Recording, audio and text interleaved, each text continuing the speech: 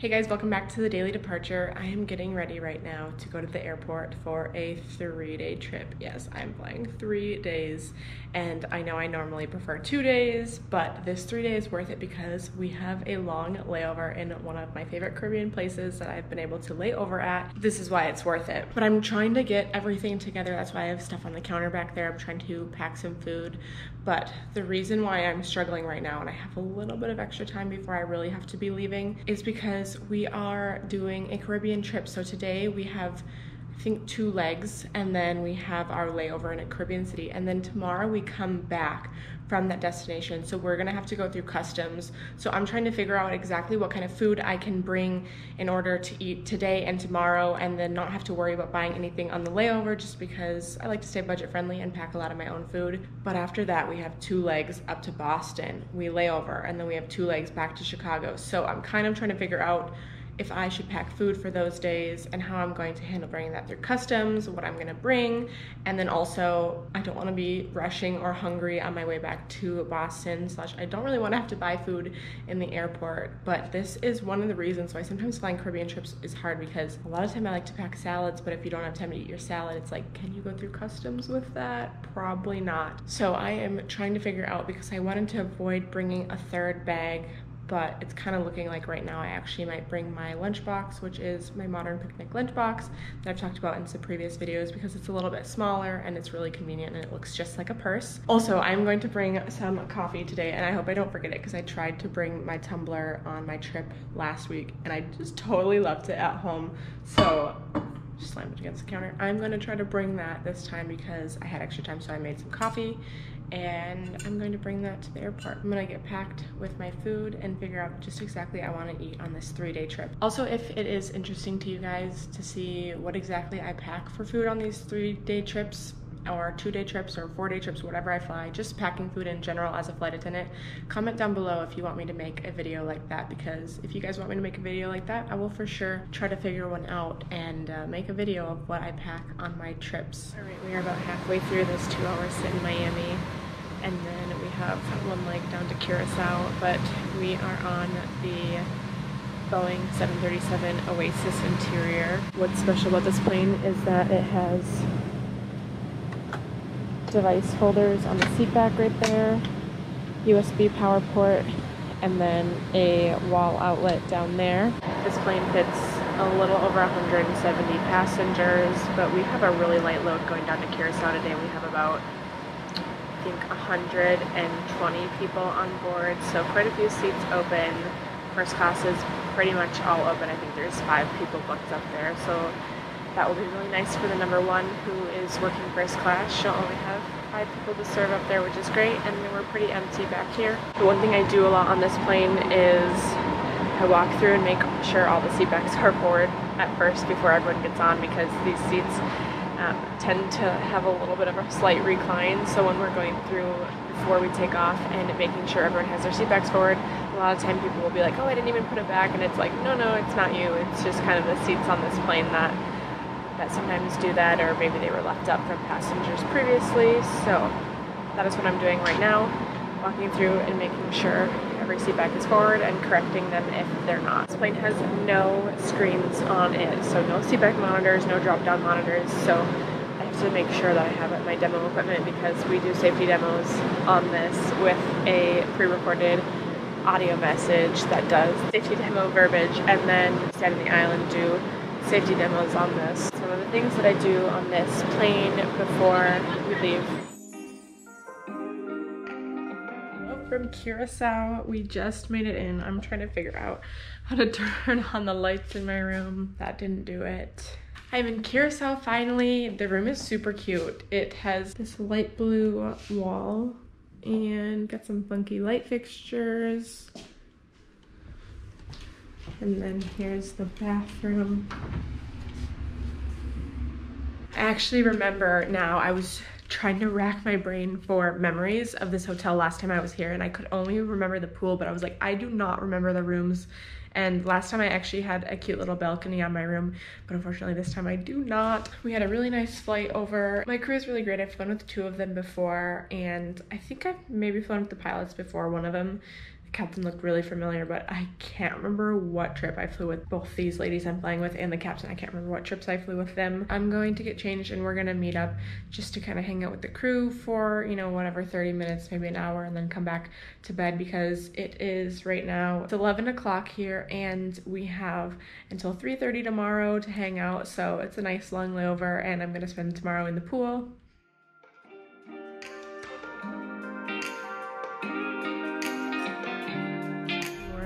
I'm just taking a peek outside to feel how nice it is out here. I have a balcony door, but no actual balcony. So cute out here with these colorful buildings. Before I go down, I brought my Aloha bag on this trip. This was a bag that I found out about when I was in Hawaii. It's a Hawaiian company and they have so many cute water resistant beach bags that they sell. So this is my new go-to and it packs up really well. It's huge also. I mean, just look at how big this thing is. But I threw my wallet and some snacks in there, and then I'm also gonna throw this water bottle that the hotel gave me in there. And yeah, I'm gonna go walk around the city area and then go to the pool after.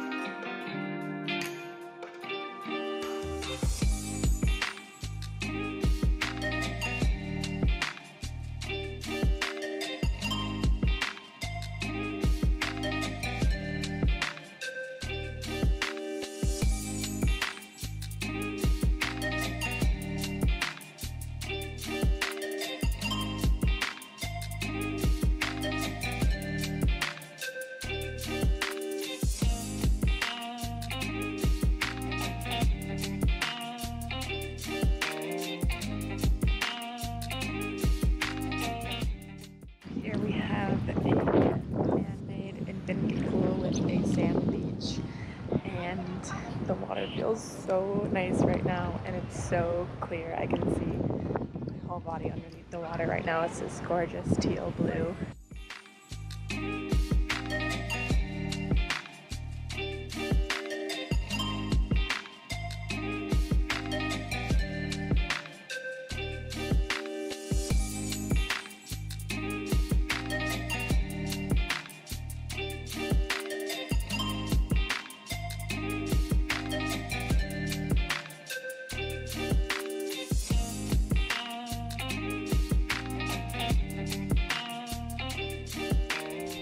Time to say goodbye. We are going to go from Curaçao back to Miami. We have a 2-hour sit there and then we do Miami to Boston and we lay over. We have a really short overnight. It's about 10 hours, so I'm super ready to get on with the day. And it was such a treat being here in Curaçao. I absolutely love this layover. It is one of my all-time favorite layovers, especially for Caribbean destinations. If you do not know about Curaçao, I highly recommend researching Curaçao, and if you are looking for a Caribbean destination to go to, Curaçao is a great spot to visit because it is just so beautiful here and the people are so kind here. Also, while I was shopping, I picked up this really cool hand-painted piece of wood that has a little ribbon on it, and I'm going to use it as an ornament because I have been wanting to start buying things while I'm traveling, and I don't really like spending money on souvenirs or anything that I'm just gonna leave sit around or put in a drawer, but I really have been interested in buying items that are ornament ready or can be hung on a tree. And maybe sometime in the future I will have a Christmas travel tree that I will be able to do. So I bought one ornament in my Atlanta vlog while we were at the Coke Museum, and then now I have one for Curaçao, and hopefully I will be able to collect some more as I travel all over the world and all over the states.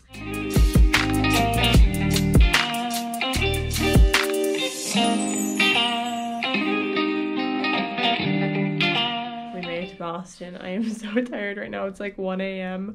and I am so ready to go to bed right now. This trip was definitely one that we had to work for, that layover, because tonight we have a 10-hour layover, which is so short compared to the one we had yesterday. Right now it is 1:16 a.m. Boston East Coast time, and we have to be downstairs for pickup at 11 a.m. so very short layover. But the plus side today was that I had a 2-hour sit in Miami and I got to see my boyfriend as he was commuting home. I tried to show you guys when I get to see my boyfriend at the airport because it is something that I really appreciate. If you don't know or you haven't noticed, or this is the first time watching one of my videos, my boyfriend is a pilot for an airline, so sometimes we get to cross paths in different airports and we take advantage of being able to see each other because we have such crazy schedules. Sometimes we go a week, give or take some days, without seeing each other, and it can be really stressful and it can be really hard, but it's kind of one of those things that you have to sacrifice by both having the careers that we want, and also we sometimes do have the flexibility to have multiple days together, just full on 24-hour days, just back to back seeing each other because of our schedule. Tomorrow is going to be an exciting day, so keep watching the vlog because tomorrow